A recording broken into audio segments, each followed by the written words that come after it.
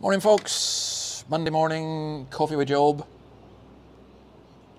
Why do people give up on Christianity?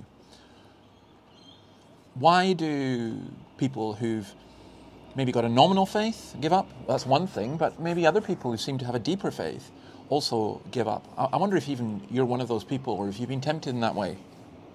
Well, in Job chapter 21, we get given a really good reason why people get, well, what appears to be a really good reason. This is Job arguing against Bildad, and Bildad has this idea: good people get rewarded, bad people get punished. You live a good life and all the rest of it. So, this is what Job says in response. Now, if you want to see the earlier parts of the chapter, just go to the earlier videos for this.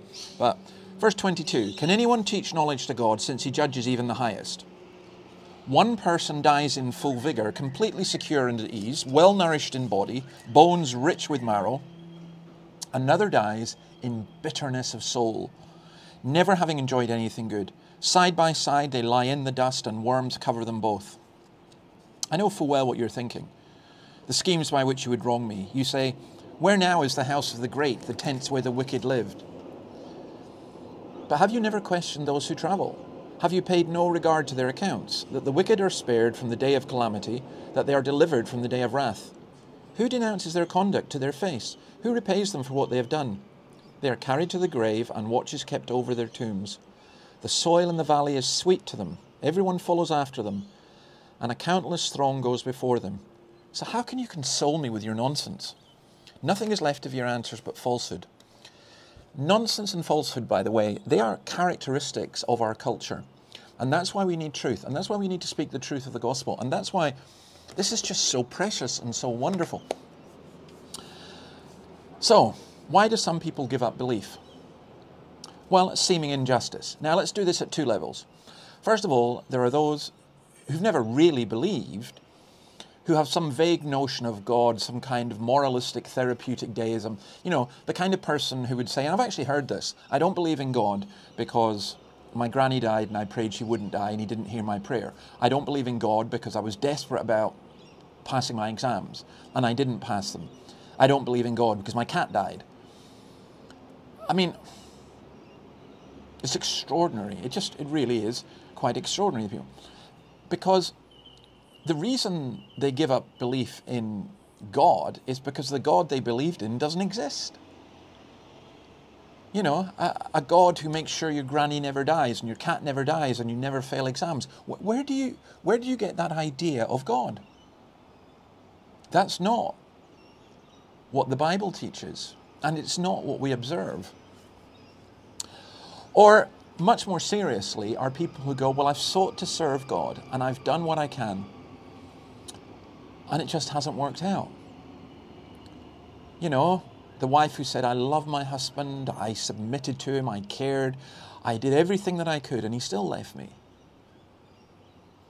Or the parents who say, well, we brought up our child in the fear of the Lord, and it didn't work out.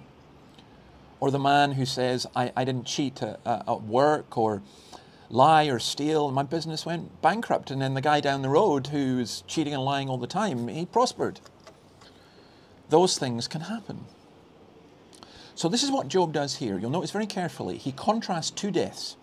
Somebody who dies in an old age, at peace, wealthy and wicked. And someone else who has a miserable life and maybe righteous. One has a long, happy life. The other has a miserable life. Who had the better life? The one who didn't care for God. So what's the point? And that's a really serious question. And here's the thing. What's really said in all of this is that it's not all about this life. You take a look around you, says Job, come out of your shell and see what happens. But you have to step back even further and you have to see things. So this is Psalm 73. I saw the wicked prosper and I doubted and I was in fear, and then I understood their eternal destiny. A bad person may enjoy a good life and a good person a bad life. So what's the point? Well, let me read you what Jesus says in Luke 16. This is Jesus' answer to that. There was a rich man who was dressed in purple and fine linen and lived in luxury every day. At his gate was laid a beggar named Lazarus, covered with sores, and longing to eat what fell from the rich man's table. Even the dogs came and licked his sores. The time came when the beggar died, and the angels carried him to Abraham's side. The rich man also died and was buried. In Hades, where he was in torment, he looked up and saw Abraham far away with Lazarus by his side. So he called to him, Father Abraham, have pity on me, and send Lazarus to dip the tip of his finger in water and cool my tongue, because I am in agony in this fire. But Abraham replied, Son, remember that in your lifetime you received your good things, while Lazarus received bad things, but now he is comforted here and you are in agony. And besides all this, between us and you a great chasm has been set in place, so that those who want to go from here to you cannot, nor can anyone cross over from there to us. He answered, Then I beg you, Father, send Lazarus to my family, for I have 5 brothers. Let him warn them, so that they will not also come to this place of torment. Abraham replied, They have Moses and the prophets. Let them listen to them. No, Father Abraham, he said, but if someone from the dead goes to them, they will repent. He said to him, If they do not listen to Moses and the prophets, they will not be convinced, even if someone rises from the dead. Well, I wanted to read that to you, even though our time has gone. It's an amazing, incredible story. This life is not all there is. We're being prepared for something more. And you need to think about justice and what is good and how to live in the context of eternity. See you tomorrow. Bye.